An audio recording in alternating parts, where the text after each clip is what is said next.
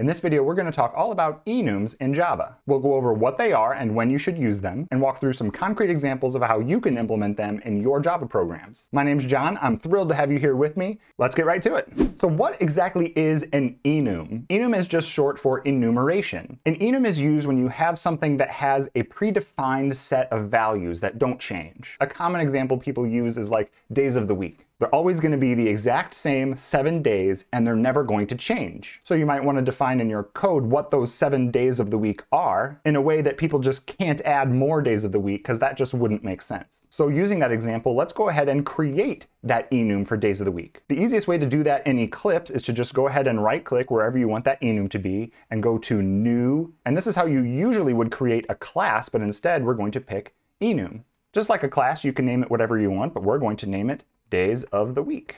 And hit finish, and there you go. You can see it looks an awful lot like a class, but instead of public class days of the week, it says public enum days of the week. So now we have the shell of our enum, but now how do we go about listing the set of valid days of the week? Well, we can just do it right here in a comma-separated list. So we can just say Sunday, Monday, Tuesday, etc. We do have to end our comma-separated list with a semicolon. A couple of things to note here though. Although it's totally valid to have these days of the week enum entries as all lowercase, it's typically the convention to have these in all uppercase. In Eclipse, there's actually a cool shortcut for making text uppercase, and it's just Control-Shift-X. By the way, check out this video here if you want even more awesome Eclipse shortcuts. So how do you go about actually using these values? Back in our main method, we can create an object of type days of the week, just like we could for any other type of object. So days of the week day equals, you might be thinking we'll say, okay, new days of the week. But if we try and do that with an enum, Java's going to give us an error. Cannot instantiate the type days of the week. That's one thing that's different about enums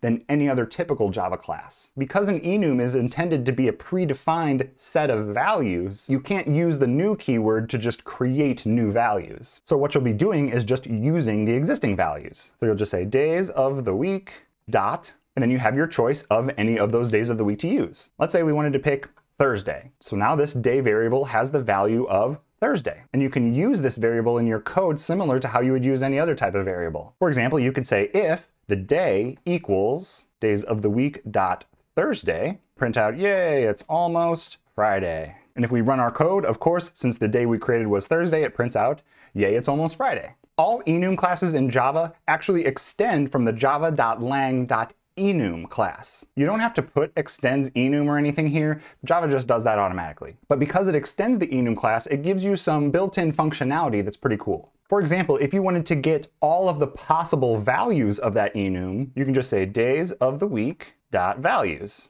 This actually returns an array of all the possible days of the week. So if we wanted to do something like print them all out, we can just do a simple for each loop. So for each days of the week, call it my day. So this will loop through every possible value in our days of the week enum. So all we have to do is print out my day inside that loop, and we can see it prints out all the possible values of our enum. But there's even more really cool things you can do with your enums. For this example, I've created an enum of cereals. We've got Captain Crunch, Fruit Loops, Reese's Puffs, and Cocoa Puffs. Real quickly though, one thing I like to do with my enums is put each enum entry on a different line like this. I just think it makes your enums a little bit more readable. Plus now there's more room for my beautiful face here in the corner. Just like your regular Java classes, your enums can have fields. So what we can do is add a field here like an int. Let's call it level of deliciousness. And we can also create a cereals constructor that takes in a value for that field of deliciousness. In this constructor, we would just set this dot level of deliciousness to be equal to